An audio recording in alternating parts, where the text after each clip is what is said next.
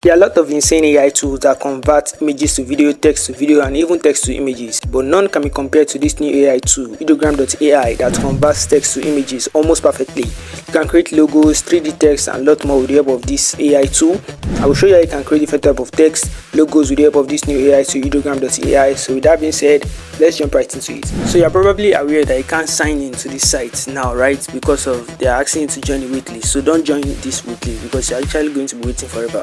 After this, what you need to do is to let's just get rid of this weekly stuff. Just come to a new tab and type in bing.com. Here on Bing, type that ideogram.ai. So don't select this first option here. Select this one that says helping people become more whatever it is. So now you can see, before it was join a wait list, now you can see sign up with Google. So I'm just going to sign up real quick.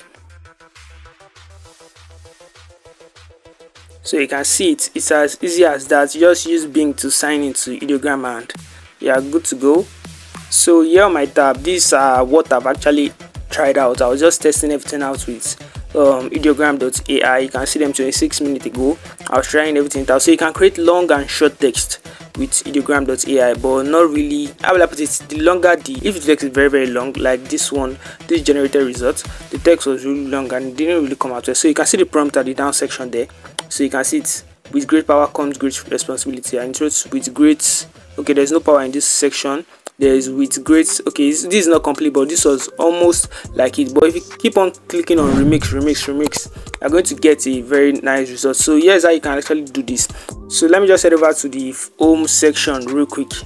So the thing is that you can use from a template, but the disadvantage of using from a template is that it will remain in that same size. So if it's a straight size, you're going to have your results. See this one now, you're going to have your results in a straight size.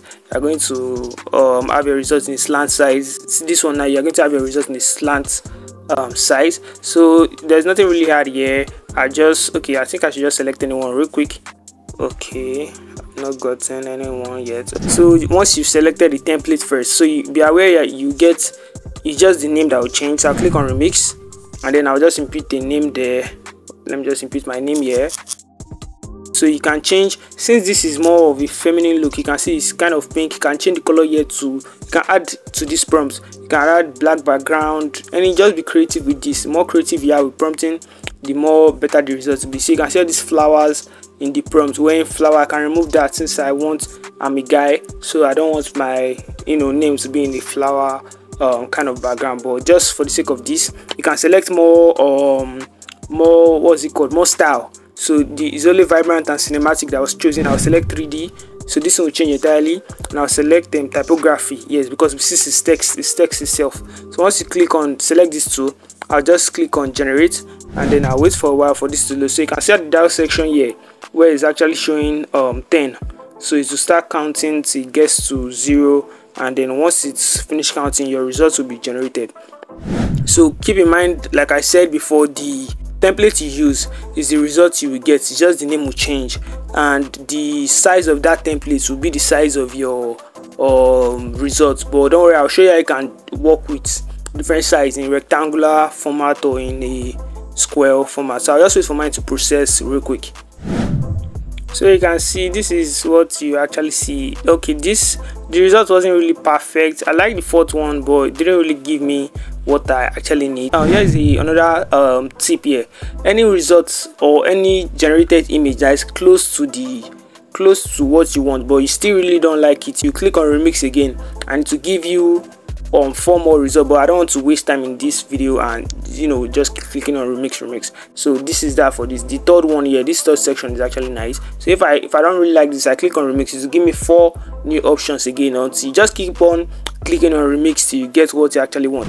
So this is how you can actually do this for the text section. So I think I'll just show you guys. Okay, let me just head over to my own tab here real quick. Like I said, you can create this for longer text, right? Scroll down till you select the template that you want. So I selected the template for this longer text that says with great power comes great responsibility. So you can see the prompt here. All these are the prompts. So you can even pick, since you see this thing at the back, that is gradients or splashes of gradient paint. So you can include that in the previous one we just did. Now anything you see from a particular generated result, you can pick that and add it to your own generated result. So I'll just scroll back real quick. So here's the one I did without a template. So this is the one I did without a template. Real quick, let me just show you guys this. This is one I did it. So you can see the prompt. Just copy the prompt here if you want to copy that, and you paste it in the search bar.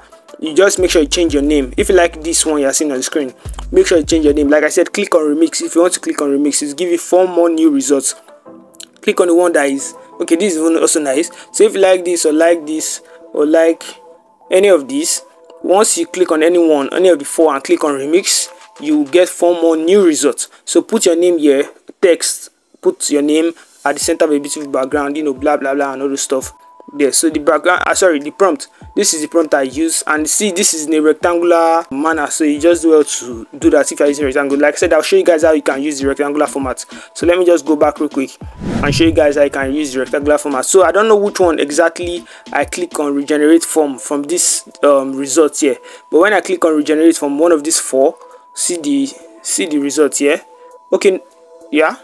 Okay, no, it's not that. I click on regenerate from this one here, and it gave me that previous one I just came out from. So you can see this one too is also nice. So you can see it's the same prompt. I just click on regenerate, so you can see the difference now. So let's work on a new project real quick. I'll be creating my YouTube thumbnail here in this video, and you can see my prompt here. So after selecting this, I'll select a style for this. I want it to be in this 3D format. I'll just select quick something real quick, typography, and maybe a little bit of painting. Let me just do that real quick. Illustration. So you just keep on selecting till actually okay. I think this is actually nice. The size is, once again, this is the size 16 by 10, so it will give me a rectangular layout, and you know, this is it. So let me just wait for a while for this to process real quick. So this is actually not complete. The AI actually forgot Midjourney. So the third one is the one I actually really like. I'll just click on remix for that, and I pray it actually gives me what I actually want. Let it include, you know, Midjourney in this text. So just run real quick. Maybe I should give it a little bit of space. Let me click on generate once again. Okay, this is not giving me what I actually want, but I'll keep on trying, and you might probably see it on the, you know, the YouTube thumbnail.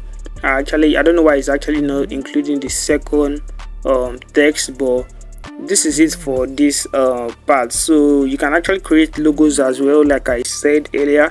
So let me just show you guys the one actually, where is it? Okay, the logo I actually worked on, this one is here. So this is the one, so you can see my prompt at the down section there. So I have the 4th one selected. I'll just click on remix. Okay, I just like this, okay, I think I should include minimalistic on this prompt. So this generated results isn't what I actually really, you know, wanted, because I actually, from my prompt, I included with the text original. So that is why I'm getting a, you know, a wordmark you know, kind of logo. So you can just scroll down if you want to get more logo ideas. That is if you see some in the trending section or the recent section. I actually saw some earlier when I was working on this today. Okay, see, yes, okay, this is nice. You can see this now. So you can see this one is actually nice. So see what I'm actually talking about. So you can just pick from this prompt and change it to any way or anyhow I actually want it. So you can just remix it to your own taste as well. So in order to download that, just hold it down and click on download, and you're pretty much, you know, good to go. So once again, like I said, if you want to create yours, use you can use templates, or you can use your own prompt as well. Just scroll down to see if you find a template that suits your taste. Recreate it by adding your name. If you want to create logos as well, you can scroll down till you see logos that, you know, are okay to your own taste, like the logo we saw earlier. You can just, okay, see another logo here, just do well to change this to your own taste. This is actually nice. You can to create logos as well. You can do lots more, but we'll stop here for today's video. Let me just go back real quick, scroll down till you get a template that you actually really like. Change the name to whatever you actually want to. Of course, you can scroll down through everything, and of course, while actually in the trendy section, you can click on recent as well. This is the recent section here. So by clicking on the recent section, you get access to more images that people are actually uploading. So this is this for Ideogram.ai. You can use it to generate a lot more, and I hope this video was helpful. So you can do it to share this to a friend and ensure subscribing to my channel for more.